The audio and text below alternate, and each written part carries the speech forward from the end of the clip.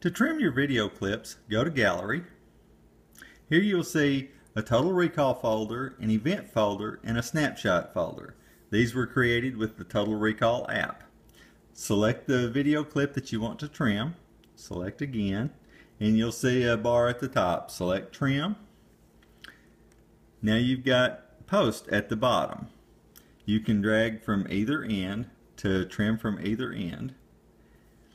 Once you drag them, you can play to see what the content is between the bars. If you want to trim it a little bit more, go ahead and then just play again.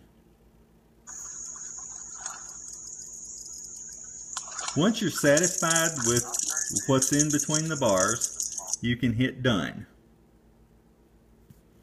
Here it pops up and lets you name this file.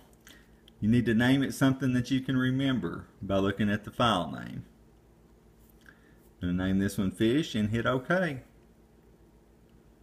And that clip is trimmed.